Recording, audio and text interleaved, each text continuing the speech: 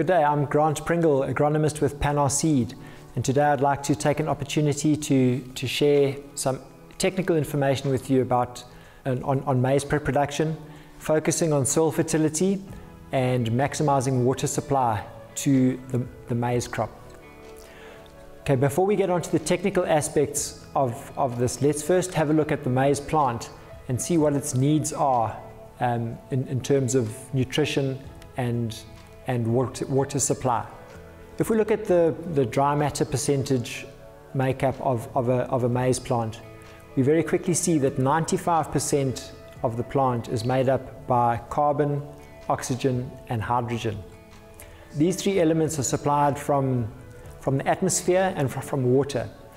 The other 13 elements, which only make up 5% of the dry matter of a maize plant, are what we traditionally fertilize for and are supplied by the soil.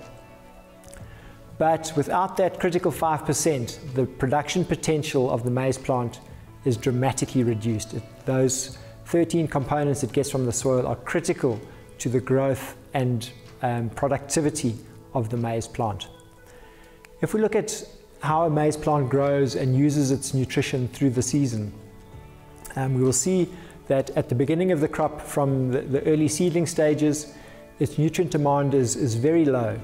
And then from about V6 until the emergence of the tassel, the plant goes into an accelerated growth phase and has a lot of vegetative growth and also root growth down into the soil. And during this 40 to 50 day window of growth, about 65% of the nitrogen requirement of the plant is taken up during this period, 50% of the phosphorus and over 75% of the potassium is taken up in this very short window. So obviously, for the plant to be able to take up these nutrients, the nutrients need to be taken in soil solution or out of the soil solution in the water, and without water, none of this active growth and absorption of nutrients can happen. That is why we look at fertilization and water supply in the same context. Without one, you can't get the other. So from tassel onwards, the plant's focus shifts from active vegetative growth to a more reproductive phase and starts to build yield for the coming harvest. At this stage, root growth slows down dramatically, so the ability to harvest nutrients and water also starts to decline to some extent, and the plant will then take up its remaining nutrient requirements, but primarily water supplies is what is happening during the second half of the growing cycle of the maize plant. Okay, so now that we know what the maize plant needs, what is the role of the farmer in this whole process? And there's basically two primary roles that we need to get in place. They're basically the cornerstones of that maize's growth and development. Firstly, we need a fertilizer program that can supply the right levels of nutrition for that plant. And secondly, we need to look at the physical parameters of the soil to ensure that we can maximize water supply to the plant. Those two hand in hand will give that maize crop the best opportunity for performing through the season. If we focus firstly on the fertilizer program, I'm sure you've all seen somewhere in the past the barrel theory of limiting factors. Basically, the yield within the barrel can only get up to the point of the lowest or the first limiting factor. Irrespective of the levels of other soil nutrients, the yield can only get to that point. And this is known as the law of the minimum. Yield can improve so long as all the plant's needs are met. As soon as one element becomes limiting, the yield can only advance once that limiting factor is supplied, regardless of the levels of other or oversupply of other elements. Your limiting factor becomes the threshold for yield potential. So from this law of the minimum and this barrel theory that we have here, we can very quickly see how important soil testing is in your farming operation. Without knowing what is in your soil and what levels are in your soil, you are in a very weak position to be able to make sure that you are supplying sufficient of those 13 nutrients that are supplied by the soil to make sure that your plant has sufficient of everything to be able to perform at its optimal level. So once you have a good soil test result, you can apply a fertility program based on the sufficiency level approach. And this basically means that you look at each element on its own and you supply it to a threshold level so that the plant will have enough of each element to be able to perform at a targeted yield threshold for a particular crop and a soil type. So the sufficiency level theory basically takes into account your soil type and your nutrient levels, and from there you can work out a very accurate and scientifically repeatable fertilizer regime, which will definitely give you the edge in terms of supplying what you need to the crop when it needs it. The next parameter that we need to look at is providing sufficient moisture for that crop. If we look at the water use efficiency of the maize plant, it can generate around 15 kilograms of grain per millimeter of water that it has available to it. So that's a generally accepted rule of thumb, but in certain scenarios, like in the previous season's National Grow for Gold yield competition, we saw farmers achieving 17 to 25 kgs of grain per millimeter of available moisture.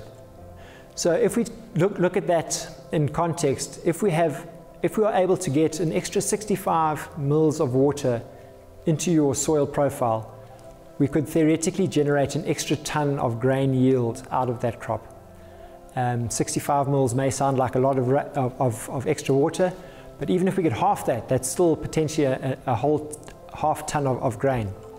As we know, the maize production area is generally the summer rainfall area of South Africa, and in the summer rainfall environment, most of the rain comes by way of thunderstorms, and thunderstorms by nature are generally quite violent events with heavy downpours in a short period of time.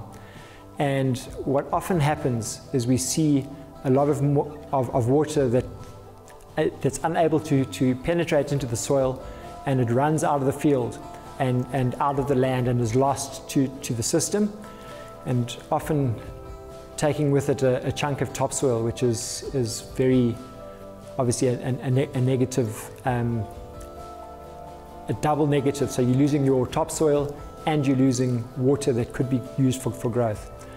So what can we do to make sure that we maximize that infiltration of moisture as rapidly as possible into the soil profile? There's a couple of things that we can focus on. The first one is we need to alleviate any compaction that may be present in the soil. So compaction happens through settling of soil after tillage, or simply by physical squashing and compression of the soil through heavy machinery or animal hooves. And it basically, what happens is the soil gets compressed, your air spaces get reduced, and the ability of water to percolate down into that profile becomes severely reduced, and the time that it takes to move through the profile is much longer. And as a result of that, we can see that surface runoff happening. So the primary way to remove compaction is through targeted tillage with a tine implement to break up any compacted layers, increase the porosity and the airfill spaces in that soil profile, which allows more rapid percolation of water down the profile. We can also use crop rotations. Crops with good strong tap roots or aggressive root systems can grow down into that compacted layer, and those root channels provide conduits for water transport down deeper into the profile. Water can rapidly move in there, and hopefully you will get less surface flow out of your field and more percolation down deep into the soil, where your plant can then utilize that. The second aspect second problem with soil compaction is compaction at the soil surface as a result of capping or crusting at the surface of the soil.